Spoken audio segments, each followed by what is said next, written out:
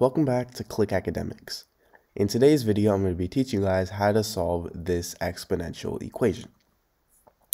So we have 2 to the power of x plus 2 to the power of 3x equals 10. And what we're going to do first is we're going to rewrite this equation. We're going to write this as 2 to the power of x plus 2 to the power of x to the power of 3. Because remember, when we have something like this is equal to x times 3. We multiply the exponents, so we're simply reversing that. And this equals 10. And now what we're going to do is, since we have 2 to the power of x's, we're going to set 2 to the power of x equal y, the variable y. So y equals 2 to the power x. So now what we're going to do is we're going to replace all the terms that have 2 to the power of x to y. So this rewrites to 2 to the power of x, that's y plus y to the power of 3 equals 10. Now we're going to subtract 10 on both sides. So we get, let me rewrite this in order of exponents. We have y to the power of 3 plus y minus 10 equals 0. So now we're actually, to factor this, we're going to rewrite this y as, write it right here, y third minus 4y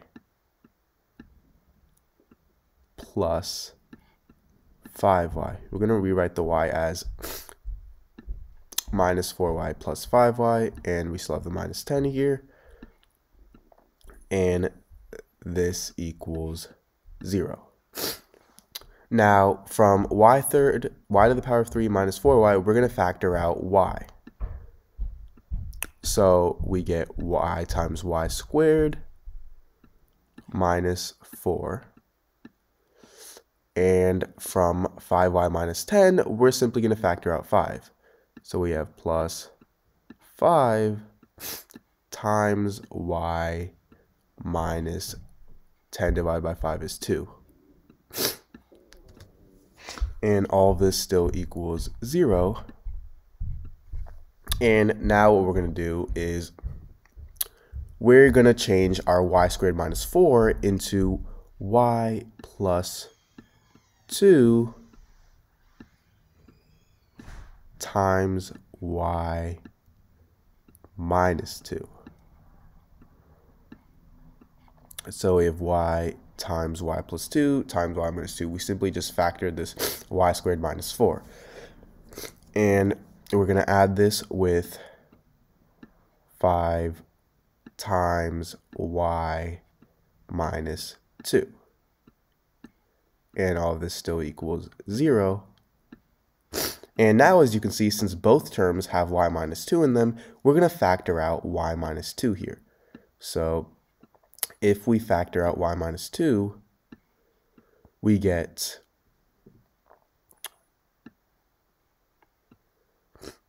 y times y plus 2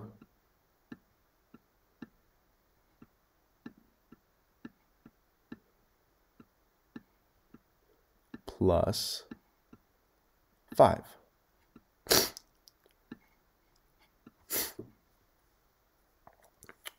And all of this still equals 0.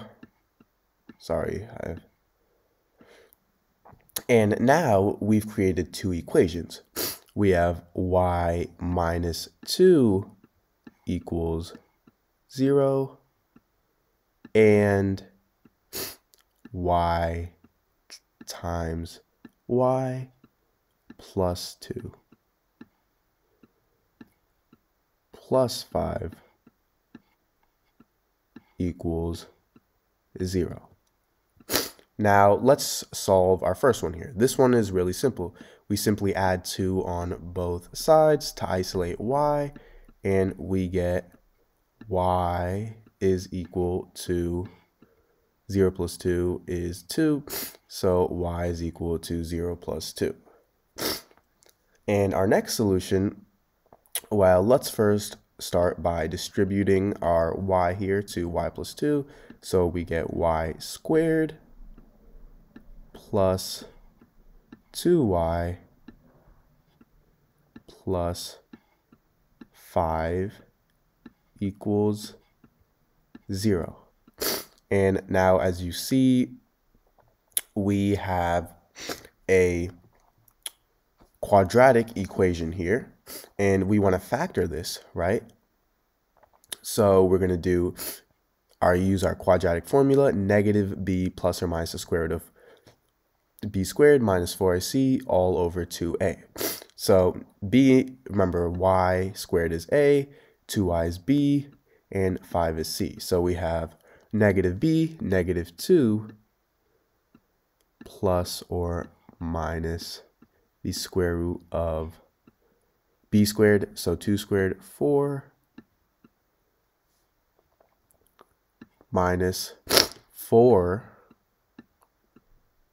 times a, which is 1, times c, which is 5. And we're going to divide this by 2 times a. Remember, a is 1, so we have 2 times 1, which is simply 2. Now, let me bring this over here. So now we have negative 2 plus or minus the square root of 4 minus 4 times 1 times 5. That's 4 minus 20, which is negative 16. And as you see, we can't take the square root of a negative. That's not possible. Meaning this is wrong and this equation is wrong. So our only solution is y equals 2. And why don't we plug? So this is our only solution. So now, as you can see, y equals 2 to the power of x, right? So because we already know that y equals 2, we have 2 equals 2 to the power of x. And what to the power of, or 2 to the power of what equals 2? 1, because anything to the power of 1 equals itself, meaning x equals 1. Now, why don't we check our solution in this equation? So if we plug in 1 for x, we get 2 to the power of 1 plus 2 to the power of 3 times 1 equals 10. 2 to the power of 1 is 2, plus 2 to the power of 3 times 1 is the same thing as 2 to the power of 3, which is 8. This equals 10, and 2 plus 8 does indeed equal 10. So 10 equals 10. And this is right. So our solution here, x equals 1, is right.